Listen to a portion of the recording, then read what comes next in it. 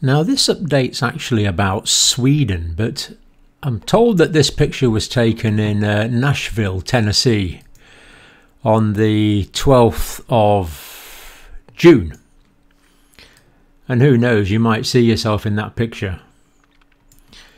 Now if you are in that picture and you're watching this video, then I really don't think there's much point me telling you anything. But if you are prepared to listen, my suggestion would be that you self-isolate for 14 days because you may have contracted the virus. Now the reason I'm showing that this morning is the report today is on Sweden, so we're looking at Sweden. But what's concerning me is that the approach that's been taken by Sweden, or indeed the approach that has not been taken by Sweden, is being duplicated by default, as we've just seen in that picture from Nashville. So let's look at the situation in Sweden now and see what's going on. Now, the jury has sort of been out on the situation in Sweden for some time, really. And you might remember that way back in February we did an interesting interview, or there was a video report from a senior medical student in Sweden that said Sweden was carrying out an experiment. Well, the results of that experiment are in now. And, or to put it another way, the jury has filed back in and has given its verdict, and the verdict's not good. So this is largely based on this study from the British Medical Journal. Now, it's not so much as study, it's not really collecting data, it's collecting a variety of opinions and views. But it's well referenced to individual senior people in Sweden. So do read it for yourself. And basically it's asking, has the Swedish strategy been successful or not? That's the question. So think about the measures first of all in Sweden. Schools closed to under 16, so they did do that eventually. Gatherings of more than 50 discouraged. More than 50 discouraged? It's not a very stringent method, is it? Bars, restaurants and other public spaces remained open, but citizens were trusted to distance themselves. That was the approach. Now this is in stark contrast to the countries round about, Denmark, Norway and Finland, the countries round about Sweden, who had much more enforced, vigorous lockdowns. So what was the intention? What was Sweden trying to do? And again, this has got such important implications for what's going on now in quite a few parts of the world, I think, whether as a deliberate strategy or whether it is inadvertent, as we saw in Nashville. So the intention in Sweden was don't bother trying to contain the spread. Herd immunity is inherent in their strategy. Now, they never actually said this, but it's just inherent in everything that was done in Sweden that they were going for this herd immunity strategy, which allows a proportion of the population to become infected. So that's what they were trying to do, but that's at the expense of deaths among the vulnerable. And it turns out that this is what has actually happened.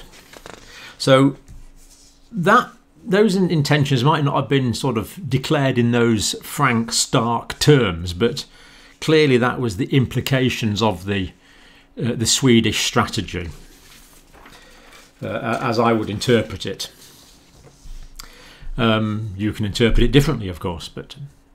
So the aim was this herd immunity. Now, herd immunity is going to occur when 50 to 90% of the population is infected, and therefore there's a large degree of immunity in the population which blocks ongoing transmission.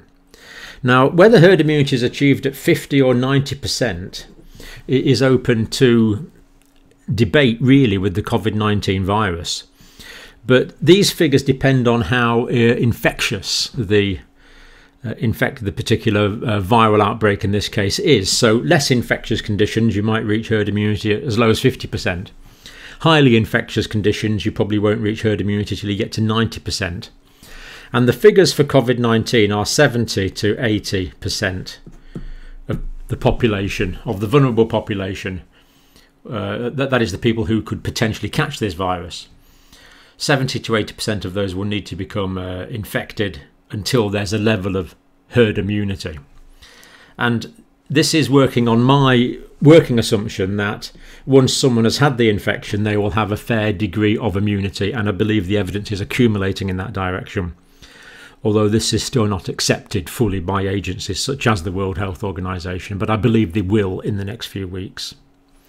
So it depends on how contagious it is, and people have enough antibodies to repel the virus. So the whole point is the virus, which is the antigen, causes the immune system in the body to produce the antibodies. These antibodies then combat the virus and leave residual immunity to further viral infections of the same type of virus. The person has developed active acquired immunity through developing antibodies, which are the immunoglobulins, these vital immune proteins. Now, the epidemiologist who was sort of in charge of this, Tegnell,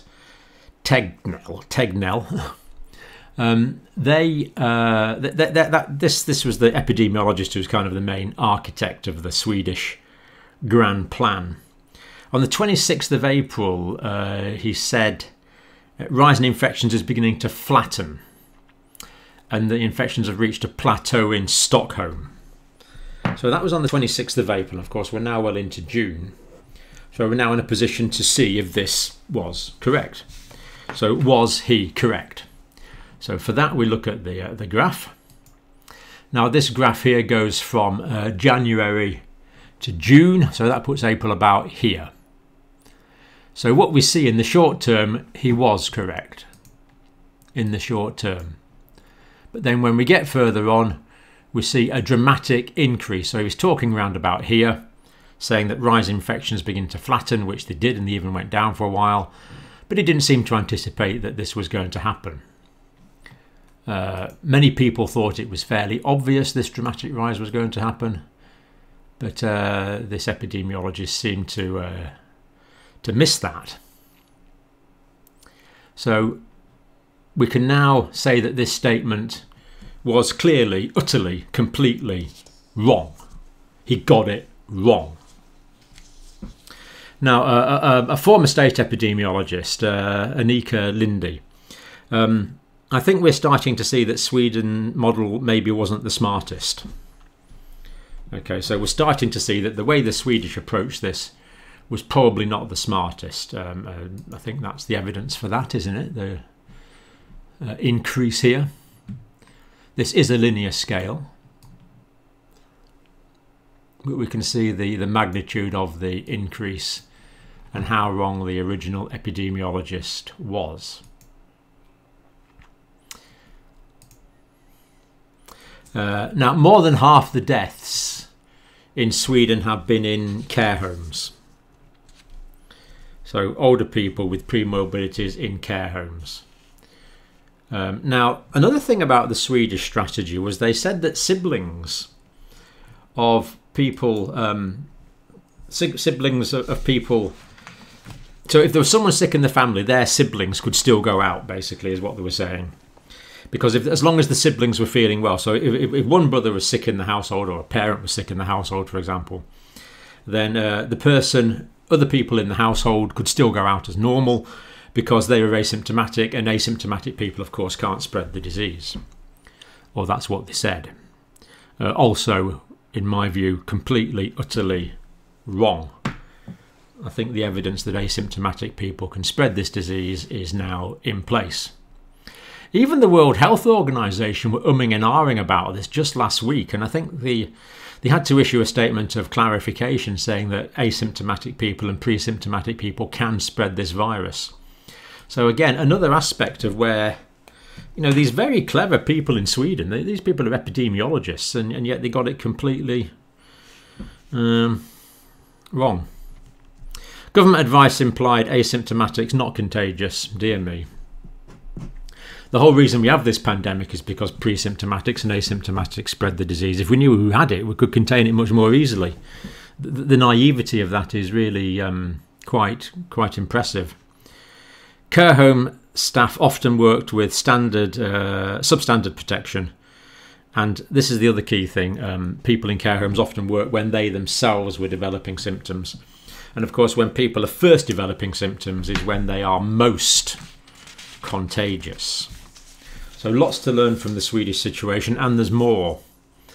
Now, increasing practice of doctors recommending by telephone palliative cocktails for sick and older people in care homes. Now, let me give you a bit of the background here. What we have is a fairly standard thing, really. We have what we call end of life drugs. So when someone's at the end of life, they could be in a great deal of pain. They could be incredibly distressed. There's a condition called a terminal agitation, where the person that is about to depart this life becomes intensely anxious and agitated, and not a pleasant situation to be in. So we have end-of-life drugs to treat this pain and to treat the mental pain as well that can be present. And we give these end-of-life drugs. Now, this is something I've done many times. I've given people these sort of morphine, benzodiazepine-based drugs many times. And these medicines, sometimes people thrive on them actually, and then you know, once you take away the pain, they actually do much better. But all medicines, of course, have side effects, and benzodiazepines and morphine are known to depress the respiratory system. So with drugs, we're prepared to accept side effects in order to get the beneficial effects that we're looking for. So when I've given these drugs, the vast majority of occasions I've been happy that I've been giving it for indications of pain. And if that did happen to accelerate death as a side effect, then that's something that my conscience is actually fairly comfortable with. It's not something I haven't thought about. So sometimes drugs that relieve symptoms, I give the drugs to relieve the symptoms. What though, to me, when it crosses the border into euthanasia, is when you give these drugs deliberately to end life, when you're not giving them for the indication of relieving symptoms. That is the difference. That is the big difference in my mind. And yeah, that's the big difference. Don't want to go too much into my experiences there, but that's what I found basically to be true over the years. Now, morphine and midazolam. So what was happening? It seems that increasing practice of doctors recommending by telephone palliative cocktails for sick and older people in care homes. If you talk to your grandmother, she might remember a drug we used to give called Brompton's cocktail. And that was one of these things, but we have more modern versions of that now. Brompton's cocktail was basically alcohol, morphine and cocaine. So people would die feeling fairly jolly, almost euphoric indeed from the cocaine, but without pain from the morphine. So it's a very, very beautiful, generous thing to do to someone in the end of life care. We don't use the cocaine these days. Right. So morphine and midazolam are the standard treatments there. Midazolam is a benzodiazepine. It's in the same group of drugs as Valium that you're probably familiar with, or Librium. These tranquilizer drugs, which are remarkably useful for calming people down in the short term. But both, especially morphine, it has the side effect of inhibiting respiration. So morphine does inhibit breathing. Now this is a well-known side effect of morphine, and you do see it. So when you give someone morphine, there can be some reduction in the respiratory effort. And I remember once giving someone intravenous diamorphine, and they actually stopped breathing. It was really quite frightening. Now, that's very unusual. I've given intravenous morphine and diamorphine hundreds of times, and someone only stopped breathing once. And that was okay. They were fine. We were able to treat that because we were in a hospital situation with acute care facilities available, and I was able to call on highly senior medical staff within seconds. So it was all fine. But to give these drugs without that sort of supervision in care home situations is a different situation. But this was apparently, according to the BMJ respondents, that was done. The proportion of older people in respiratory care nationally was lower than at the same time a year ago. So not only were they giving people these respiratory depressants in care homes, they weren't bothering to admit them to acute care facilities. Proportion of older people in respiratory care nationally was lower than at the same time a year ago. So this is what is being reported from Sweden. Some might say this is a euthanasia policy. Thousands of lives could be saved, could have been saved if people in care homes with the virus received oxygen supplies. Now again, this to me is a vital point, and again I'll explain the background here. I hope you're still with it, but there's so many important points coming out in this video. The background here is that, you know, even in the past 2-3 years, I've treated many older people in the last parts of their lives, or not necessarily older people, people with severe conditions. And the point is, even if someone is old and demented, for example, or they have another condition, then there's certain. Now you're not going to go and give that person a lung transplant or something. You're not going to intervene officiously in that care. You're not going to do dramatic treatments that like you might do for a 20-year-old who could potentially have many more years of useful life after that. You're not going to do that, but there's levels of intervention which I feel you must do. So I have this situation at the moment with people I'm caring for, and their long-term outlook is not good. But when they get an acute infection, I feel it would be morally wrong not to give antibiotics. Because if we didn't do that, the person would die within a few days. So these are simple things that we should do. So there's a level of interventions which is appropriate. And it's clear in my mind to fall below a particular level of intervention. Simple interventions is tantamount to euthanasia. That's clear in my mind. That's what my conscience is happy with. So to give basic interventions like intravenous antibiotics, like a couple of bags of intravenous fluids, I feel it would be unethical not to do that. And I feel exactly the same for oxygen therapy. So some people with COVID-19 will survive if the only intervention you do is give them additional oxygen for a few days. Without that, they may have died. With a small amount of additional oxygen, just for maybe 24, 48 hours, or just for a few days, they can survive. It's a very low-tech, simple intervention to supplement the oxygen. These are simple interventions. And to me, not to do that is unethical and tantamount to euthanasia. That is what I feel about this. I can imagine the feedback I'm going to get already, but there you go. And what people in Sweden are saying is thousands of lives could have been saved if people in care home with the virus received oxygen supplies. So it appears from this that people died as a result of something as simple as having supplementary oxygen. And to me, that is tantamount to euthanasia.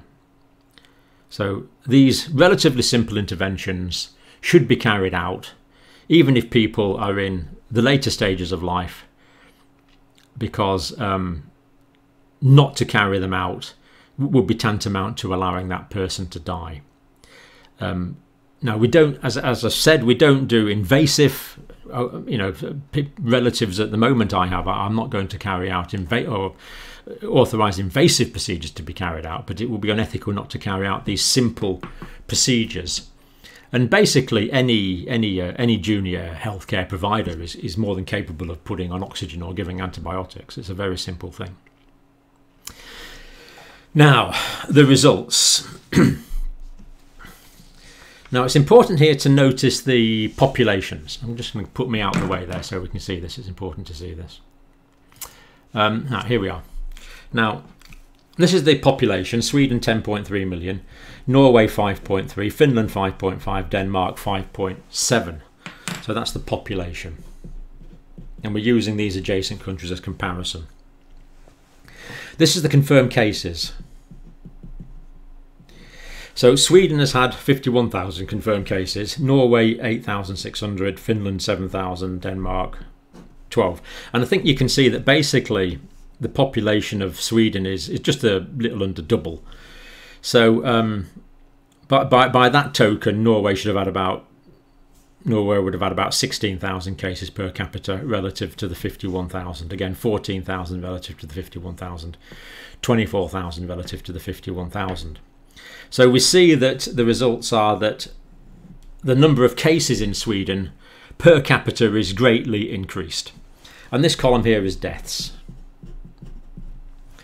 So in Sweden so far, what are we now, the 15th of June, I think? Sweden's had 4,874 deaths, Norway has had 242. So even allowing, can you see, even allowing for the difference? So for the allowing for the difference, that would be what, 500 deaths that Sweden should have had, but they've had 5,800. Finland has had 326 deaths, and Denmark has had 579, and Sweden has had 4,874. So I think we can see, in terms of transmitting the disease, Sweden's strategy has not been that successful here.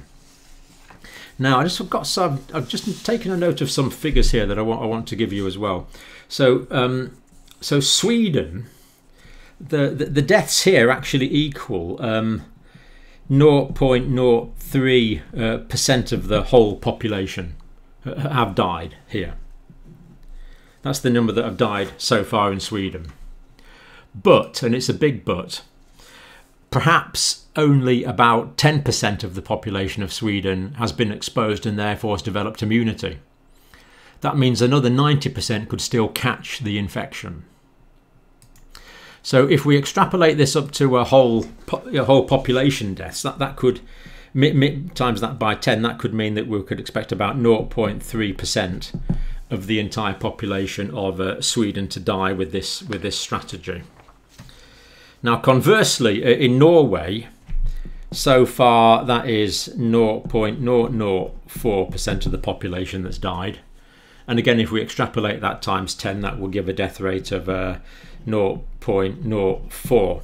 So we can see there that this strategy seems to increase the death rate by about 10 times from that data. Now, if we take a completely hypothetical country, let's take a completely hypothetical country here. And then I've just made notes of this. This hypothetical country here has a population of 328.2 million people as of the 2019 census. Completely hypothetical country. But a country which, hypothetically speaking, could be following de facto a similar trajectory to Sweden. And if 0.3% of those die, as this could be in Sweden, that would equal 9,846,000 deaths. Just under 1 million deaths could occur in this hypothetical country of 328 million people. Let's hope I'm completely wrong about that. But these figures are not ludicrous. We're not in the realms of absurdity here. So much to learn from Sweden. All three neighbouring countries adopted a lockdown approach early, which they are now slowly lifting. So they're kind of out the worst of that, and they can start doing what we're doing in the UK, which is with some reopening and a bit of a titration with what we're going to see in increasing cases. All three countries have since reopened their borders. That's Denmark, Norway and Finland, but of course not to Sweden. They have not reopened their borders to Sweden. Now, 25th of May to the 2nd of June, which we have good data for, most coronavirus deaths per capita in Europe. So Sweden had the highest death rate in Europe in that time for which we have good data, 2nd of May to the 2nd of June. That worked out at 5.29 deaths per million. The UK was actually the second. There's other reasons going on in the UK though, but we went a long way behind. But the point is that compared to the countries around about them, Sweden were doing really quite badly. And I just want to look at that in graphical form as well. So let's have a look at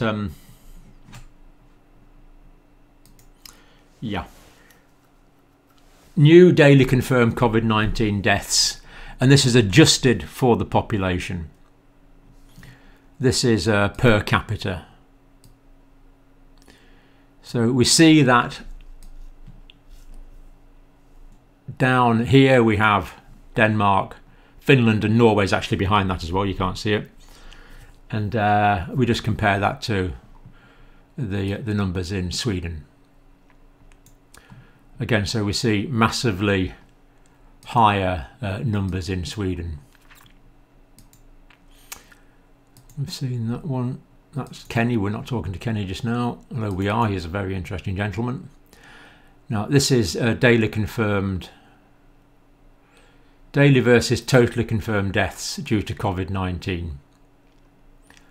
Right, so again, we see Sweden was very much behind the curve, and the numbers rose a lot higher in terms of deaths. So both in terms of graphics and in terms of raw figures, we see that Sweden has done badly, and it did have the most deaths per capita in Europe in that particular time period. And I suspect it may continue to be the case when more up-to-date data becomes available shortly. Now, what's the ongoing nationwide study situation? What have studies shown about the overall picture? Now, the 20th of May, I know that's well out of date now, but the point is the herd immunity strategy really didn't seem to be working. 7.3% of Stockholm residents had developed antibodies according to testing. So now, of course, as we calculated before, as we assume, that could be about 10%. But it's still not a lot. And this is another vital lesson we need to learn from Sweden. And the World Health Organization agrees with this. About 10% of the population of the Earth, depending where you are, but up to 10% on average, has been infected with this virus so far, therefore has probably developed some sort of immunity. That means that 90% of the world's population are still vulnerable to what is a completely novel virus to them. They have had no exposure to this and they're vulnerable to it. So that means we're about 10% of the way through this pandemic at the moment in terms of the people that could potentially be infected and the proportion of those that could become severely sick and the proportion of those that could die. So I think the other thing this teaches us, we're still near the beginning of this. Sorry this is going on a bit today, but there's so much important stuff coming out of it. So as we say, 11th of May, global antibodies 1 to 10% of the population, according to the World Health Organization. So the World Health Organization warned against any country depending on a herd immunity strategy, as Sweden de facto did. And contact tracing has been largely abandoned since the beginning of March in Sweden. And again, we know now that this is the wrong approach. What we need to do is identify every case, trace the contacts of every case, contact the contacts of every case, advising that they self-isolate for 14 days. We need to attack this pandemic one case, one contact at a time. That's one of the strategies that can ultimately defeat this pandemic. So lots to learn from the Swedish situation. Now, just to give some advantages of what the Swedes have done. Of course, they've saved billions of dollars or pounds or euros or whatever currency you want to talk about. That their economy will be in much better shape. They won't have ongoing care costs for many of their elderly sick people because they've died and they won't need to pay to look after them anymore. So economically, for those that haven't died, for those that are still alive in Sweden, the situation is arguably much better. My question would be, does this represent the approach of a civilized people? Not saying the Swedes aren't civilized, but is this what we want? Do you want to save some money, which the Swedes undoubtedly have, at the expense of your vulnerable population? That's a question for every country to answer. The Swedes made a deliberate choice in that matter. But what concerns me at the moment is, as I've said, many countries are making this choice not by declared strategy, but as a result of the behaviour of large proportions of their population who choose to ignore, for whatever reasons, choose to ignore mask wearing, social distancing, hand hygiene, social isolation, who choose to ignore that en masse. Now, all we have to do now is look at some of my favourite people. I haven't run out yet. I've got lots of favourite people still to go. So, so many of you have been kind enough to send things in. Okay, who have we got? This is Jennifer from Florida. So excellent face covering, Jennifer. Now, I think it's important to note here that the UK face covering is now mandated in public transport, which is great. Pity it's not everywhere in public, but public transport's better than nothing. Pity it's not shops as well, but there you go. But notice I chose my words carefully there. I didn't say masks, I said face covering. Things to block the physical momentum of the air. So Jennifer is wearing highly appropriate face covering. Thank you for the picture from Florida. Thank you for watching. Oh, this is Jenny. We interviewed Jenny in Tokyo a couple of weeks ago, and Jenny's actually preparing some fascinating material for us at the moment. Material as in academic material as opposed to the mask material that Jenny's got there. So do look out for that. It should be with us soon. I'm certainly looking forward to it. And the correspondence I've had with Jenny indicate there's going to be some fascinating things coming out. This is Joseph. Joseph, my apologies. I don't know where you are, my friend, but I am delighted that you are watching wherever you are. So thank you for watching, Joseph. This is Kathy, who watches in San Diego, down in Southern California. Have we had Kathy on before? She's got a very similar pen to mine. Look at what a coincidence. So glad to see you watching, Kathy, in San Diego. Thank you for watching. This is Khalid, Khalid is in Saudi Arabia, also taking vitamin D supplements. So good to know that people are watching over there in the Middle East, in Saudi. Thank you for watching, Khalid. This is Kim, who's also an avid mask maker. And I can't quite remember where Kim is. My apologies, Kim. But glad you're watching and glad you're making masks. This is Leighton from South Carolina, which I imagine is just south of North Carolina. So great to know you're watching over there in the Carolinas. Thank you for watching. Good picture, thank you. Well, your picture's good, mine's terrible, but there you go, you can't have everything. Yours is good, that's the main thing. Excellent picture. This is Lisa and Rob, who watch in New Jersey. Good to know you're watching in New Jersey. On the eastern seaboard, isn't it? My geography is slowly improving. This is Susan. I think Susan's a retired nurse and lives in Perth, Australia. Disappointed to have no pictures so far from Perth in Scotland, but I've had quite a lot from Perth in Australia. Susan's is one of them, so thank you, Susan. Glad to see you're watching. Also glad to see the mask, the glove, the vitamins I assume, the vitamin D I assume, and the hand sanitizer. All excellent, Susan. Thank you very much for that lovely picture. And this is a video I'm not going to show at the moment. That video today is quite long enough.